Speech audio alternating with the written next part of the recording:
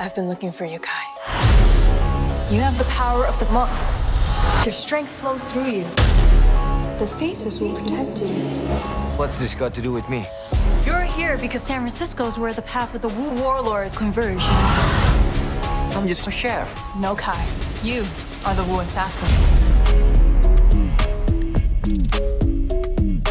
We had so much fun on this show, and like, I think you can see the friendship come through on screen because we all end up being really good friends, and we're like family right now. Yeah, the action is amazing, but I feel like the story is more so even better, and the relationships that are established throughout the series, I feel like will stand out. I play Tommy Wah.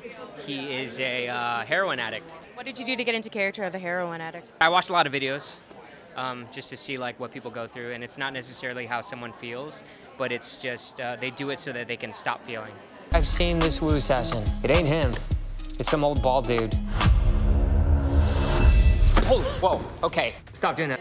Yo, what's up? I'm Celia Al. And I'm Lawrence Cow. And we're part of Cold Tea Collective.